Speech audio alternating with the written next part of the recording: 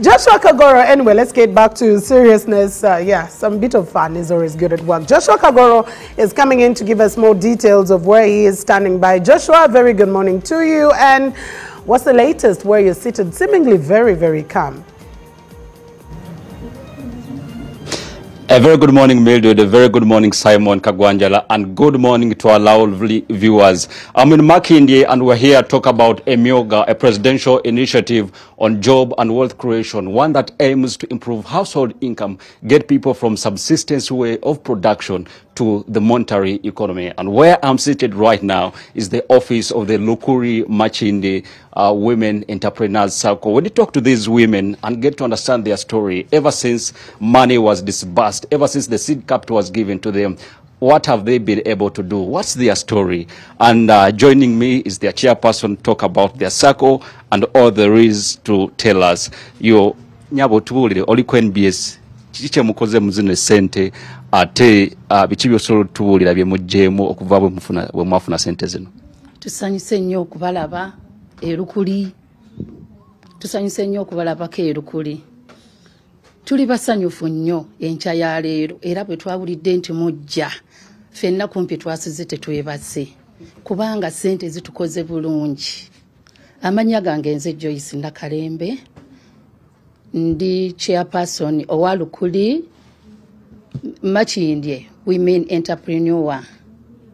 Era tusooka okwebaza President waffe Yoweri Kaguta Museveni olwa seed capital gyatuteekamu nti naffe abantu abawansi tusobola okukola ki? Tusobola okukola. Yatulowoozaako naffe abantu bawansi ne tusobola okukola.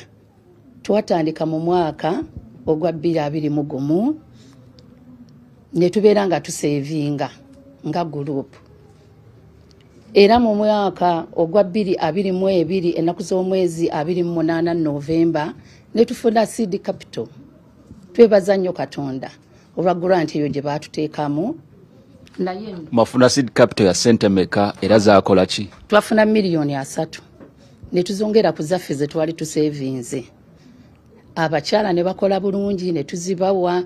Tuli bantu abakozi ababu business obutonotono nga bw'obulabaawo liquid soap, bitabo, abakyala balina tonninnyira byonna ebyo butiko byonna tubikola.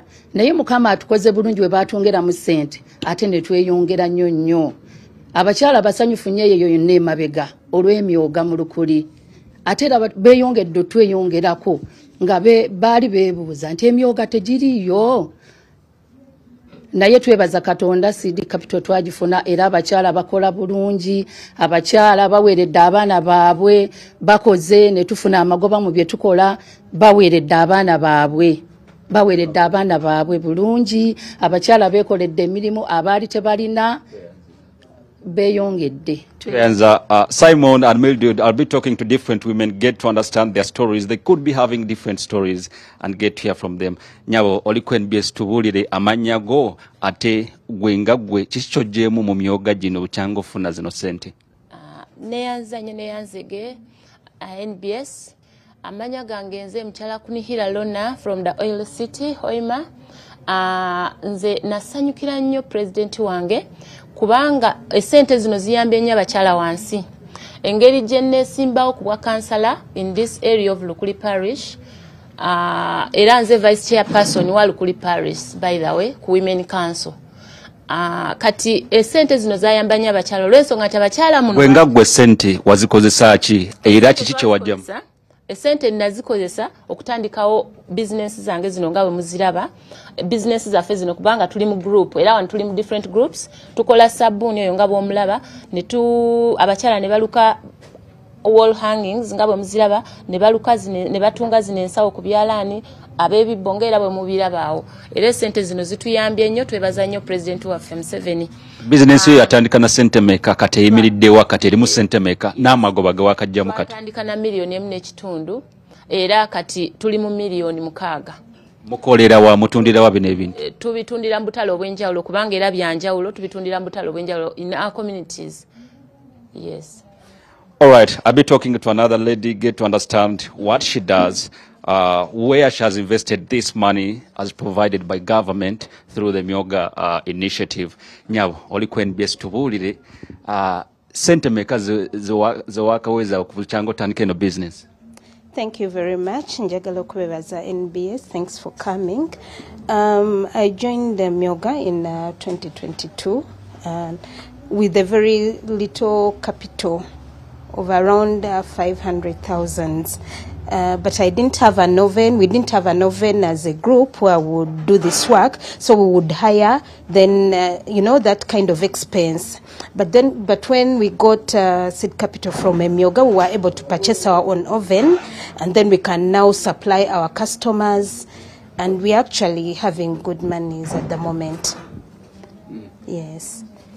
As a beneficiary, give us that story of your family. How much now do you have as share capital, as saving, but also the benefit? Yeah, as savings on account, we actually have something like 4M now, 4 million now as savings.